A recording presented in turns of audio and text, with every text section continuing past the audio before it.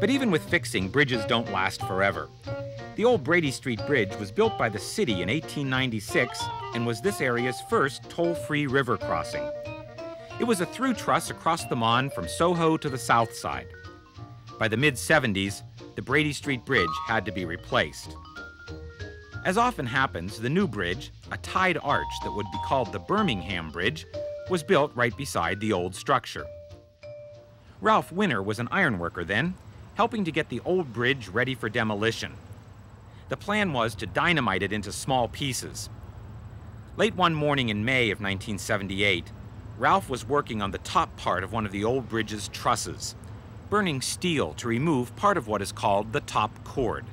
I was working on one side and my buddy was working on the other side, and I passed the torch over to him and he started burning on his side, and there was some slag on the part that I had burnt, and I took my rule out and I sat down in the hole and I was trying to knock the slag off while waiting for him, and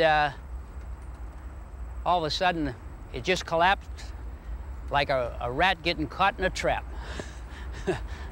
I knew they didn't have no equipment to push that bridge apart.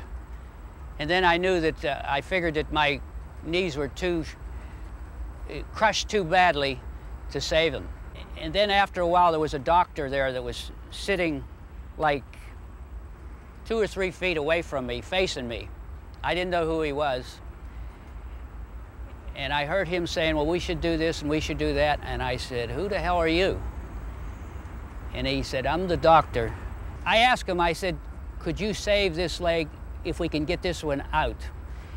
And he says, well, I can't promise, he said, but there's a possibility. And so I said to him, well, you might as well get your saw, because I always was under the impression they had to use a saw. And he reached in his pocket and pulled out a piece of plastic about this long, and he broke it open and pulled a wire out of there. I guess it was a stainless steel wire, and that's how he took it off. I had had morphine or something before that, but I knew everything that happened. It hurt, but and I screamed, I know that, but later I thought I should have put a hanky in my mouth. Ralph was trapped up on the bridge for more than 4 hours, and he was in the hospital for weeks afterward.